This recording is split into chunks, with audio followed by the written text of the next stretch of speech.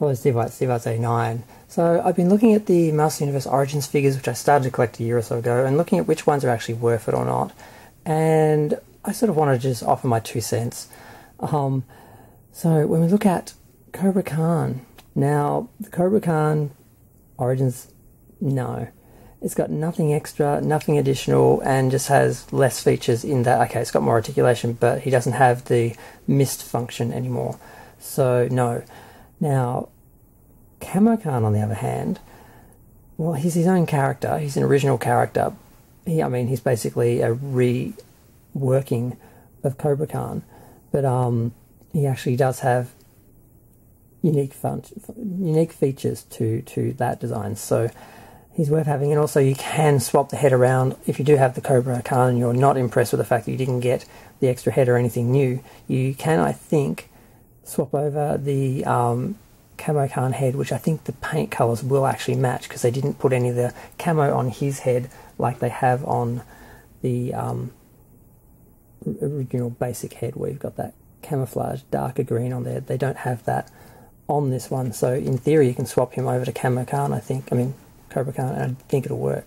So that may be one possible amendment, but yeah, I'm not getting Kobrah Khan, even though it was one of my favourites. And Jitsu just fell. So next,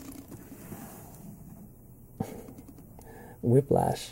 Whiplash I nearly didn't buy because I thought they hadn't improved the tail, because the original tail was this thin plastic thing, and they still had it hollowed out, so I didn't realise from some pictures that it was actually different. I thought they just put an inside sculpt on it, but it's actually a fully built, like, solid tail.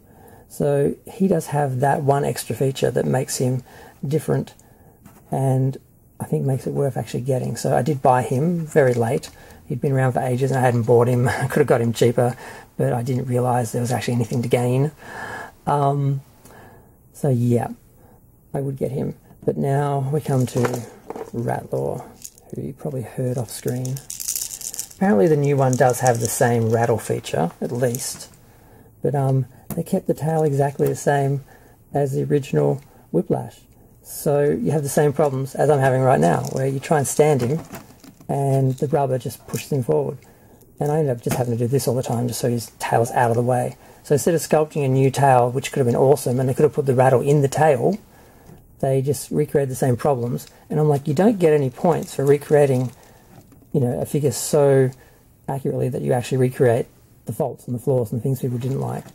And he doesn't have the function where now you do get a separate neck, but you have to take his head off and put his other neck on, and it's still the wrong colour, because this really should be red all the way through here, and I've seen some versions where it is red. They could have at least given you 2 different coloured necks. So you can choose, you have the red one that makes sense, or the yellow one like the original, but you're just replicating the look of the original spring-loaded neck. So yeah, not getting him, not worth it.